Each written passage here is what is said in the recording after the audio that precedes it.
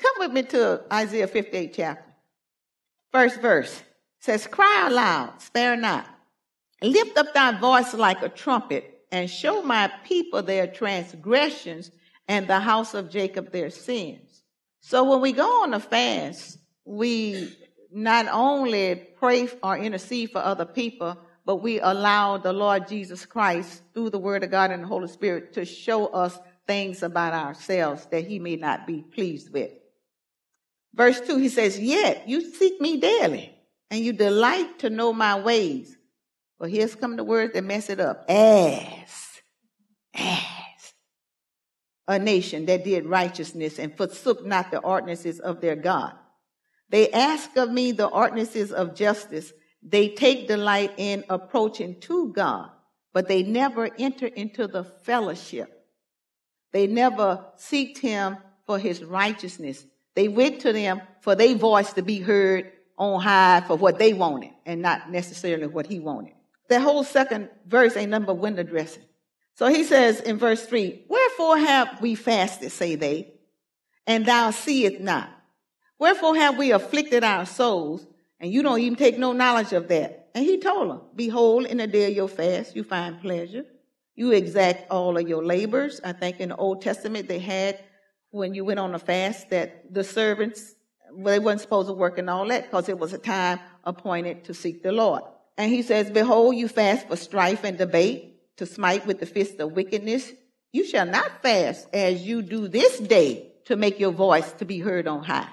Is this such a fast that I have chosen? And he's going to name these things. Ain't nothing but form and fashion. A day for a man to afflict his soul. Is it to bow down his head as a bulrush and to spread sackcloth and ashes under him? Wilt thou call this a fast, an acceptable day of the Lord? No. When you fast, you're to seek the Lord. It's almost like, Lord, teach me how to pray. Lord, teach me what to do when I'm on a fast. What am I feeding when you go on your fast? Are you still feeding your flesh with worldly things? If you are, guess what? You will not be sustained on the fast. You'll end up coming off. It becomes, I'm hungry. Boy, how much time I got? Nah. So this is all I want to say. It's not the fast that I've chosen. This is actually intercessory prayer and prayer concerning the lost. To loose the bands of wickedness, to undo the heavy burden, and let the oppressed go free, and that you break every yoke. Or you can turn around to people who are in the body of Christ. They're still yoked up with sin. And verse 7 has to do with relationships. And verse 9 has to do with behavior and character. 11 has to do with the Holy Spirit, and so forth and so on. I just thought I'd mention that. Whatever you read every day, and I take it upon myself to read that every day. Sister Latanya was ministering on humble yourself under the mighty hand of God. And see, she's been reading that and meditating on that day. And each time she gets a little bit more. And as it's given to her, she's building it into her spiritual makeup. Over the period of time, it becomes a spiritual part of her. 1 Corinthians 13 chapter. You got a bad love life? Keep reading that. And the love of God will start manifesting himself through you, and you will begin to have a revelation of the fact that you were given that love to love the Lord Jesus Christ with, on the Godhead with, and then they manifest that love out from you to other people. Because your love ain't worth the hill of beans. Flake up on you, love you 1 second, shoot you the next second. So the Lord is good and his mercy endure forever. Brother Kayvon ministered, I guess about 15 minutes. Friday, he did an excellent job. Forgiveness. That's the first thing. You got to live a forgiving life, because in the midst of people, you will always run across somebody that's going to hurt your feelings, going to make you feel bad. And if you wear your feelings on your shoulders, you will be offended. Not realizing it's the life of Christ that's in you that people are coming against. It's not you. Unless you planting seeds like that, then what you expect if you plant seeds like that? That kind of stuff go grow up and come back and get you. And not just to forgive a person, but to, when they do that, you turn it over to the Lord. You pray for them. Then you turn it over to the Lord, because the Lord said, vengeance is mine, and he'll get them. And then at some point in time, when things come up, you just simply have to turn and do what? Walk away. And that takes courage. Where did we leave off? Hebrews what? The 8th chapter. Oh, yes. We left off with Hebrews 8 and 7. That's what we was reading that. We went to Jeremiah. And we saw that the covenant was, even in the Old Testament, they knew that the Old covenant was of none effect. And when the word new, even when Jeremiah prophesied, and the Lord put the words in his mouth, about a new covenant he would establish. So we went all that. I noticed in verse 7, it says, for if that first covenant had been faultless, then should no place have been sought for the second. So they had a searching was going on for the new covenant. Did you know that?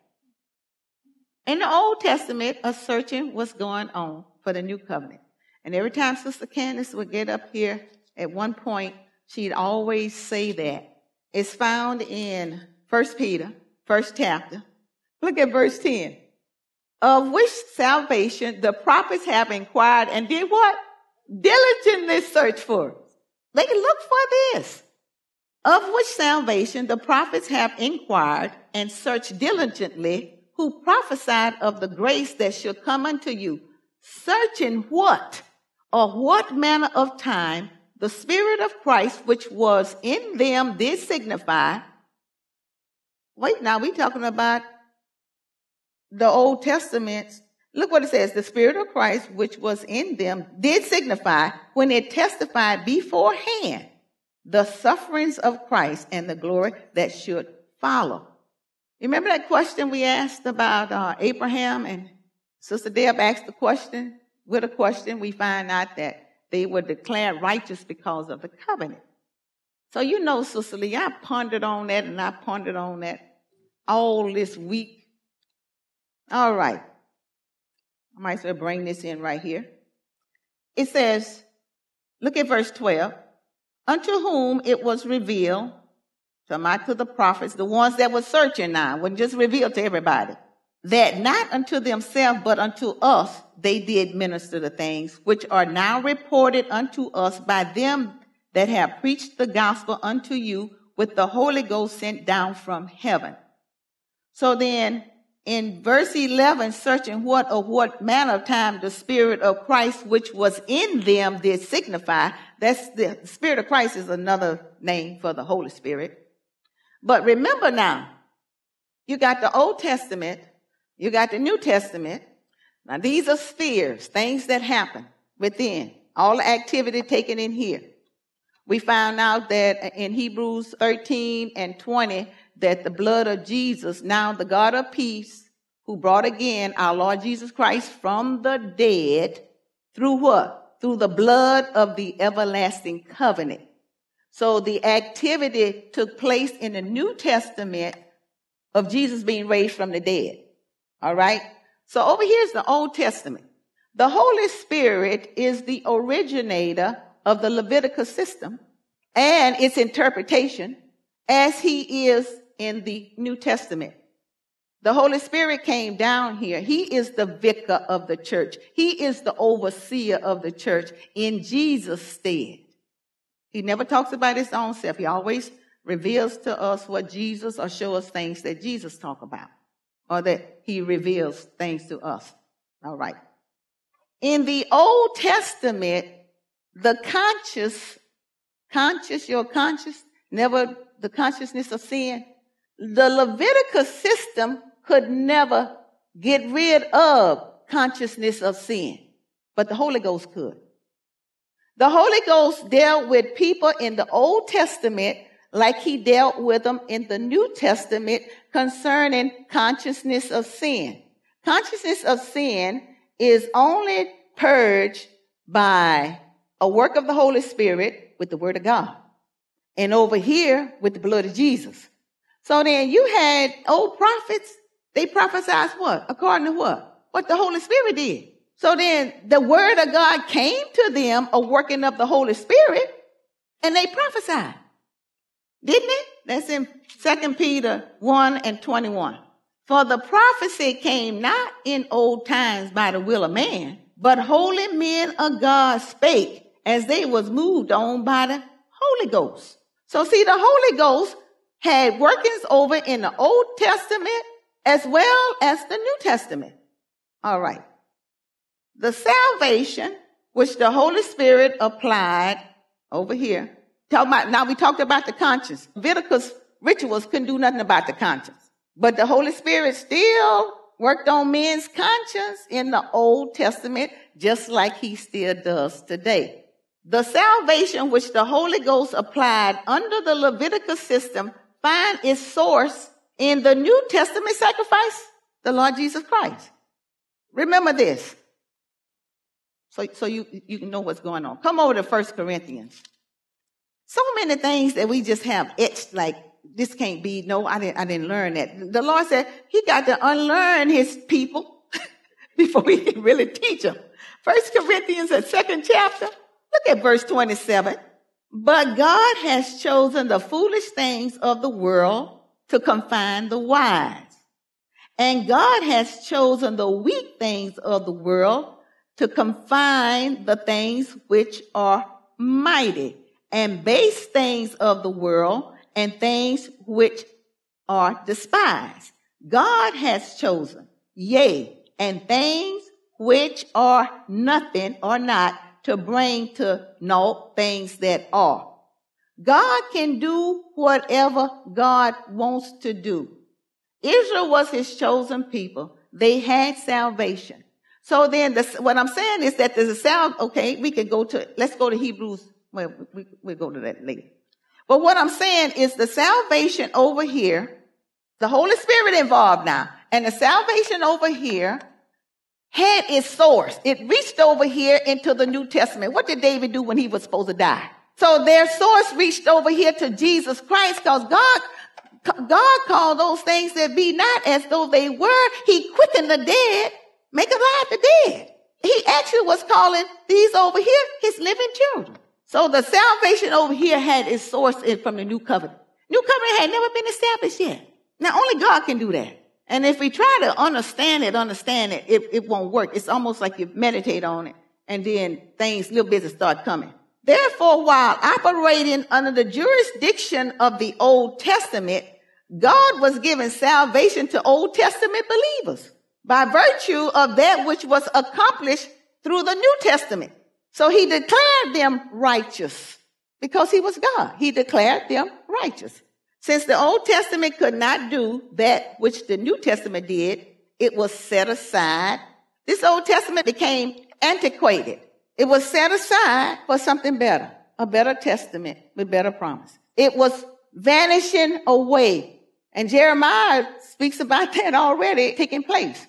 I hope that kind of gave you a little bit. As we go on, you'll be able to see it. When you start reading, what is in Hebrews 8:5? I didn't write it down there for nothing. It says, who served unto the example and shadow of heavenly things, as Moses was admonished of God when he was about to make the tabernacle. See, said he, that thou make all things according to the pattern shown to thee in the mount. These were object lessons. Everything that took place in the Old Testament were object lessons pointing to what was really going to take place in the New Testament. And so the people in the Old Testament had salvation because of the covenant. And God declared his people, chosen Israel. Remember now, he chose Israel as his people to bring forth salvation to the human race. Let's see what 9:23 says. Hebrews 9:23. Oh, okay. It was therefore necessary that the pattern of things in the heavens, look at that, the patterns, this goes with another, I'm going to minister on, should be purified with these. Now, the pattern of things in heaven, he's talking about the earthly tabernacle. He's not talking about heavenly things in heaven. The pattern of things in the heaven, the patterns. The Old Testament was a pattern.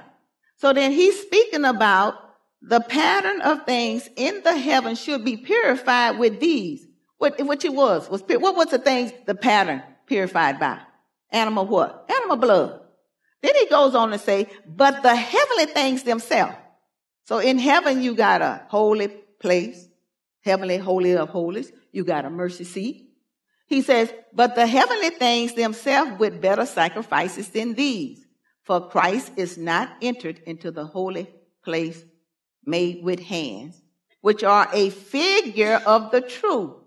See, these patterns right here, which are a figure, but they're not the truth. Okay? So, I'm going to throw another one at you before we get into the message. When Jesus went to heaven, did he cleanse the heavenly utensils with his blood? John said, yes, he did. I like that, Deborah thinking. Go ahead on, girl. Use that nugget. Pastor taught us that Adam's sin went all the way up to heaven and that the heavenly utensils had to be clean. Why would they have to cleanse the, okay. The tabernacle was in such a way that the tabernacle was a tent.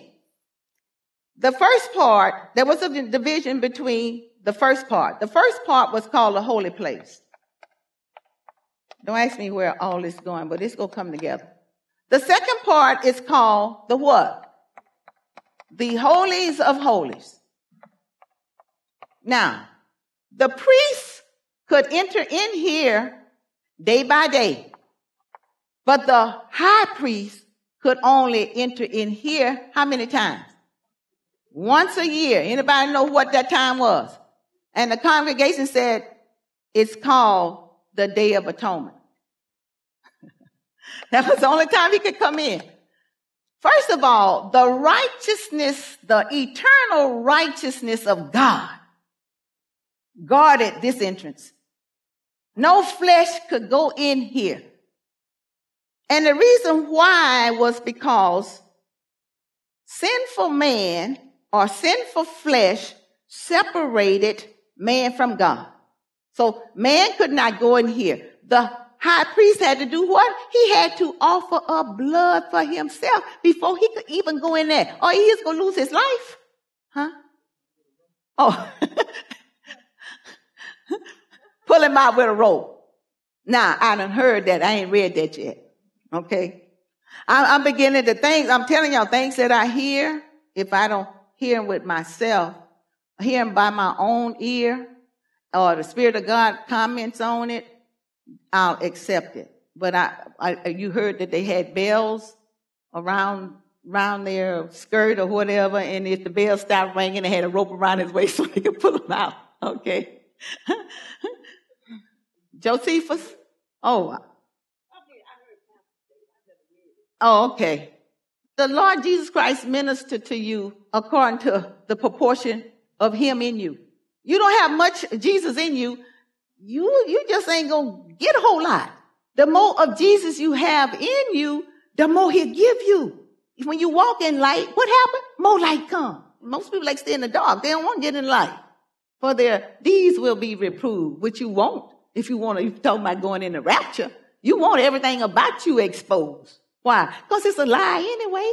No liars go to the kingdom of God. Such as were some of you, but you've been washed and sanctified and justified in the name of the Lord Jesus Christ and by his Spirit.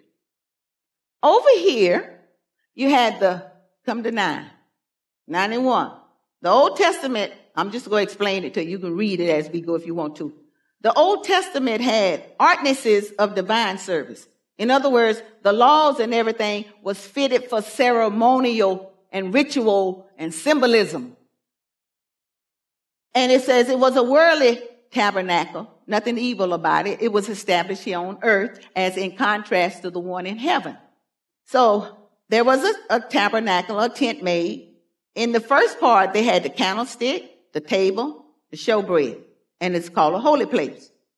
And then after the second veil, the first veil was the one in front of it. That was the first entrance into the holy place. The second veil of the tabernacle is called the most holy place. It had a golden censer in it. It had the Ark of the Covenant. And in the Ark of the Covenant was a golden pot that had manna, had Aaron's rod that budded, and it had the tables of the 10 Commandments. Notice it had the Ark of the Covenant. The Ark of the Covenant was a chest or a box. Okay? Over that, it had the cherubims, the angels. It had the cherubims over it. What the high priest would do would be come in there on the Day of Atonement. He would take the blood of an animal and he would put it right here in the mercy. This is where the mercy seat was. He put it on the top covering of the ark. That's where the mercy seat was. Inside the mercy seat now was the covenant. So what he did, he applied the blood he represented the people now and his own self. He applied the blood on the mercy seat and it covered their sin because, see, judgment from the covenant could have come out and went on the people, but the blood kept it. See? So now Jesus comes on the scene. He sheds his blood where? On Calvary's cross. And his blood dripped where? In the earth. The word of God says, in verse 9 and 24, for Christ is not entered into the holy places made with hands, which are the figure of the true, but into heaven itself.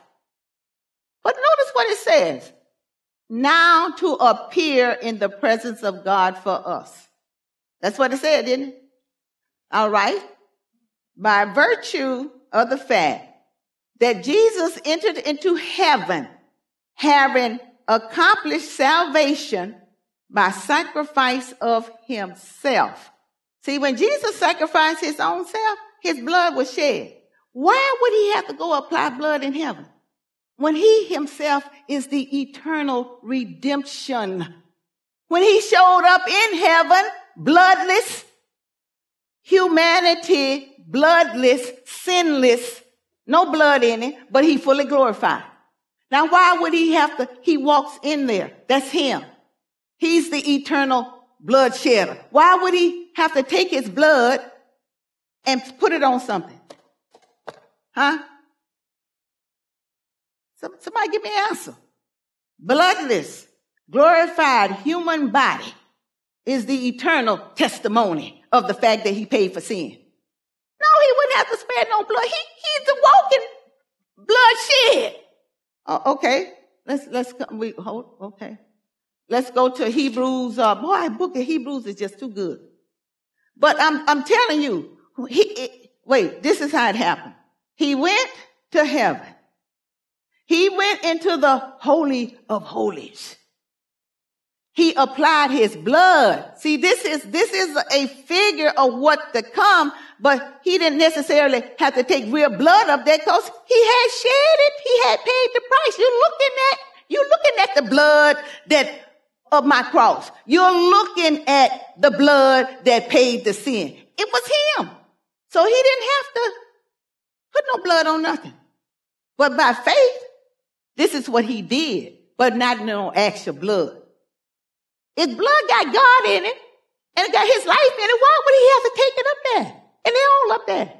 That's when I said, I'm not coming against what Pastor said. I'm going up on another side of the mountain. How about that? I don't want to bust nobody's little bubbles in here. But you want what the word of God is saying.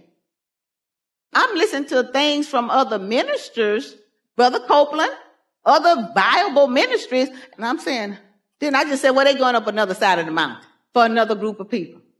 So I'm just saying, there was no need for Jesus to do that. This was just an example to show you, this is a type to show you what took place. Yes, his blood, he went into the heavenly holies of holies and applied his blood. Well, you just said he applied his blood. This is a type. They let you see down here what the Old Testament did to what is synonymous to what would be done if in the high courts of justice, the heavenly high courts of justice, where Jesus would have to come into and make himself known as to what he did, satisfied the law and the righteousness of God. All right, floor is open if anybody want to say something. When his blood went on when he went to the cross and all his blood shedded to the ground, all his blood came out of him. That's what you're saying? He poured out his blood unto death. That's what the word said. And that's why he didn't take no blood. No, see, our mind is set like he go take real blood. See, your mind paints a picture of him taking real blood. But where your faith come in at? You don't need, when I said, Sister Ruth, I plead the blood of Jesus on you. I don't see no blood. Like verse 9 and 12 says, neither by the blood of goats and calves, but by his own blood he entered. Once into the whole, that means that he didn't have to go in there with blood, but by his blood he shed on the cross, and that blood, by his blood, he entered in. There you go. He entered into the whole of it. Okay. This is part I was going to get to. The blood not only opened the grave, but it also did what? Opened heaven. Notice in until he did that. Notice in Hebrews 9 and that's what Sister Ruth was reading. Hebrews 9 and 12. Neither by the blood of goats and calves, but by his own blood, he entered in once into the Holy of Holies, having obtained eternal redemption for us. He didn't have to carry no blood up there. His blood caused him to go in heaven. Just like his blood caused the grave to open. When you get ready to minister something, you get ready to say something somebody else have said, you ask the Holy Spirit to make it real to you. So when you get ready to, because see, these last days is getting ready, they changing. Because see, everybody think they know about the word of God. Everybody just think, I know that. Okay. Now, if you tell me what the word says, that's fine and good. If you say the word says this, once you kind of, like me, I'm ministering to you, that means I have to bring another aspect in. You better make sure that aspect is founded on the foundation that Jesus is built on. Okay? The Old Testament tabernacle, God manifested his presence inside the veil. This is where God's presence was. No man could come there. So when Jesus did what he did, he gave us access to the Father by the Spirit of God. This is the reason why Jesus Christ shed his blood. You don't need no mediator for Jesus Christ. Sister Ruth, I need you to pray for me and go to the Father for me. When somebody says, Sister, I want you to pray for me. Want to say so back, God, the blood of Jesus was shed for you. You can go to God for your own self. I ain't the mediator. Jesus is the mediator. But now, like Sister Candace said, if y'all would come in agreement with me. But everybody you can come boldly to the throne of grace. As a matter of fact, the blood of Jesus established the throne of grace. Come over here to Hebrews 4 and 14. Seeing then that we have a great high priest, talking about Jesus Christ, that is passed into the heavens, Jesus, the Son of God, let's hold fast our profession. And what is that? What is your profession of faith? And the congregation said, what do y'all profess? That Sister Rouge got it right. She professed that Jesus is Lord. What you profess? Okay. Jesus is Lord, and it's got to be something you professing, something you saying all the time about Jesus, what he is to you. And see, y'all say, I trust Jesus. Every time you say I just trust the Lord, I trust the Lord, you know what that means? I'm finna shock y'all when y'all talking about y'all trust the Lord. I trust the Lord according to his word. I know he gonna do this. That means you trust the Lord for something you done asked him for, and he gonna bring it to pass. When you say I'm trusting the Lord, that means you're trusting him to conform you to his image. Don't care what you go through. All Jesus looking at is conforming you to his image. When you say I trust you, Lord, that give him carte blanche privilege to do whatever he wants with you because you trust in him. You got your eye fixed on one thing you trusting him for, and only thing he's thinking about is making you just like him. So be careful when you say, Lord, I trust you. I trust you in this situation, Lord. I trust you in that situation. Yeah, you trusting him, but he using that situation to do what? Make you like him. You might have to go through that book 5 or 6 times. So I'm telling you this ahead of time. If you say you're going to trust him, all right, Lord, I'm trusting you. That means you're going to conform me to your image. And you're going to use this fiery trial. And guess what, Lord? Come on, let's go. Because you said you're going to deliver me out of it. All right. No power of man could remove that veil. So we went to the high priest could only enter in. All of this is written in the book of Hebrews, and this is our reading. But see, Jesus' blood, first of all, by him being son of man, he had human blood. But that human blood was what? Sinless. And his personage was that of, his very essence was that of deity. So now his blood, remember he had 2 natures, the son of man and son of God, seed of David. God prepared him a body, which was seed of David. And he, as God, stepped down from his glory. So then he still had the essence of deity. So then this blood was applied on the mercy seat in the heavenly holies of holies. It was a payment for man's sin. See, the scriptures always give you words to build an image.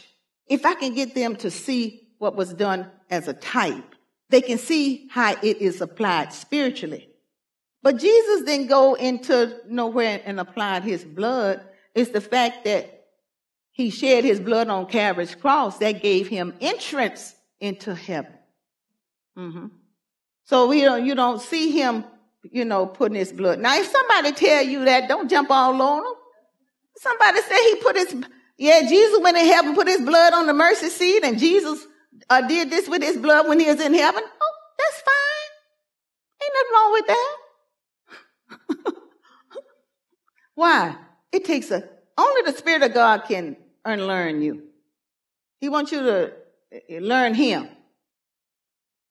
So his blood, even in the high courts of heaven, would be accepted as a sacrifice or a payment for human sin. All right? But everything takes place. Remember now, Jesus was slain when? The Lamb of God was slain before the foundation of the world. Well, what they mean slain? He was separated from the Father, and everything that God, the Father, Son, and the Holy Spirit had was put in lamb. Tell you one thing, pastor's teaching was, like you said, chunks. Big chunks. All right? That happened spiritually. If it had not taken place spiritually, he could not have died on the cross. See, I always tell you, including what's going on in your life. Quit looking at the symptoms. Quit looking at the symptoms of things. Trace that symptom back to what is causing this. You're going to be putting Band-Aids on the symptoms forever. You're going to be putting Band-Aid on that sinful act forever. Go find out what is the cause of this. And don't blame it on nobody else. Let it point back to you. Don't blame it on nobody else. Then the Lord can work with you, because even when it comes to healing, when something is wrong with your body, trace it back. What is the cause of it? It could be somebody praying for your healing over and over again, and you over and over again, and you getting sick all over and over again. Something is wrong. It's not that the word ain't working. So this is with everything. On your job, when things ain't going right, something happen, trace it back to the cause. And this is going to find out it'll either be for what? The word's sake, or you done sowed some bad seed and they coming up. All right. Man, we just thank you, Lord. All right. When Jesus, as our high priest, when he went into the holies of heaven, he also was representing us. Come with me to John 17 chapter. When Jesus went into the holies of holies, in the holies of holies now, remember now, this is where the presence of God was. So in other words, when Jesus went into the presence of God, he asked for himself and for the sinful children of Adam an entrance into the presence of the Holy One. Look at John 17:24. is his request. He says, Father, I will that they also, whom thou hast given me, be with me where I am. See, that's his request he's making to the Father. In John 17, you got to remember now, the Lord Jesus Christ is stepping in and out of eternity. Ain't that right, Sister Ruth? He's with his apostles, but he's stepping over in eternity, taking care of heavenly business and coming back, having a meet, taking care of heavenly business, because the Father is in on it too. He asks that heaven may be open for each one, even the greatest sinner who believes in him. His request is granted. But how is that? It's granted through the blood. You can't separate the blood from nothing. You start reading the Bible in the light of the fact that Jesus Christ shed his blood. You can't separate the blood of Jesus from the almightiness of God. Now you read the Bible, you're reading it how can Latanya humble herself if Jesus had not shed his blood? She couldn't. Why? He humbled himself even to the obedience of death. What death? Death on the cross. Shed his blood. You just can't get away from the blood. Don't care how you try. Powerful blood. So it was through the blood. He entered through his own blood. The blood of Jesus had opened heaven. Let's go quickly to Hebrews 13. It ought to fall open. Hebrews 13 chapter. Look at verse 20. Now the God of peace that brought again from the dead our Lord Jesus Christ, that great shepherd of the sheep. But see, he brought again from the dead our Lord Jesus Christ, what? Through the blood of the covenant. All right. Now look at Hebrews 9 and 12. But by his own blood, he entered in once into the holy place. That's the heavenly holies of holies. Because it says in verse 24, for Christ is not entered into the holy place made with hands, but he entered into the one in heaven, having obtained redemption for us. When Jesus Christ paid the penalty and the payment for our sins, first of all, that knocked out spiritual death. You got to remember now, was Jesus held captive by death? Was Jesus on this earth realm, walking this earth, was he under the jurisdiction of the devil? Yeah, he was under it. Jesus was under the jurisdiction of the devil. As soon as he took on flesh, bone, man body, the devil had roughshod over him. How could he deliver us out of it if he had not? Come over here to Hebrews, the 2nd chapter. For as much then, 14th verse, for as much then as the children are partakers of flesh and blood, human beings, he also himself, likewise, he took hold with us together of the same through his incarnation, that through death he might destroy him that had the power of death, that is the devil. So you need not say, girl, guess what the devil doing? You say that, he working in your life. He ain't working nobody else but yours. You are proclaiming the enemy and his work. You have no business saying what the devil has done. I told my mama yesterday, I said, I'm going to tell on myself. I ain't going to tell. Forget about that. I made a statement about hell. Then I got in the car and got ready to drive away. I came back and rung on the door and I said, let's erase that. Why had it said hell when I could have said heavenly? Because as soon as I got in the car, I said, well, what you say hell for? You could have used heavenly. So I got out the car, really run the doorbell and said, my dear, instead of saying the hell I will, the heavenly I will. That's what I said, didn't it? The hell I will. She says whenever I said the heck, I'm saying, what the heck? I don't be saying what the hell. I be actually meaning what the heck. It's like, I don't care. So when I say things, I'm not transferring hell for one thing and something else. That's what she thinks. And I don't correct her because she thinks that. That's her business. But I know myself when I say, oh, what the heck? I'm not saying, oh, what the hell? Because that's not what? In me. Oh, yeah. So then he made death He was under death. He partook with us. So that put him, he was made in the likeness of sinful man, but without sin. So that put him under the jurisdiction of Satan. And what he did when he was raised, we was raised from it and taken out from the devil. So he took care of death. He took care of the devil. He took care of sin. So he opened the grave. Now he made a way through his blood. He opened heaven, giving us access to the Father. And next time we'll look at how powerful the blood is in the human heart. Amen. Any questions? So when the Father prepared him a body, prepared the Lord Jesus a body, and he came through the womb of a woman, that subjected him. He was subjected to the devil in that sense, because he said, "The devil come to me and he find nothing in me." So even though he was subjected to him in the physical, but at the same time, the Lord had dominion over him because he didn't have anything in him. Okay. In the incarnation, remember now, the incarnation was for the purpose of the Lord Jesus Christ to be an example to show us how we could walk before God.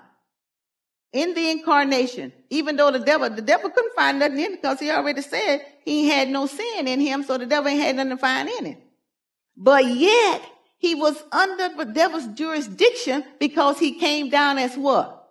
What did he come down as, Brother Hester? Son of man. Son of man. He was man. So the devil had jurisdiction over him, even though he was God. But he shed off his glory, and he came down here to identify with us so that when he get over here in heaven, we can identify with him. Right. Mm-hmm. See that? I thank the Lord for the congregation. Everybody here from Friday, the way y'all minister, everybody here, y'all can minister. Amen? And all us together, we'll get to the truth of everything. Like Pastor said, you don't need to have nobody in here. You got Brother Hester, Sister Ruth, and then he said, the whole congregation knows how to minister, know the word of God. And so what we want to do, we're going to follow Jesus' design for us. We're going to follow his purpose for us. Where you are is your field. Work it. Whatever you have to do, Jesus will back you up in it. You promote him. I ain't talking about belligerent. I'm talking about being a belligerent Christian. I'm talking about operating in love, joy, and peace. That has to do with your experience. Long-suffering, goodness, and gentleness has to do with your conduct. Faithfulness, meekness, and temperance has to do with your, and the congregation said, character. So see, the fruit of the Spirit ain't just the fruit of the Spirit. It's for specific things. Amen? All right. Ooh, thank you, Jesus. Yes, indeed. And no, it did not go no way that I thought, but the Lord is good and his mercy endured forever.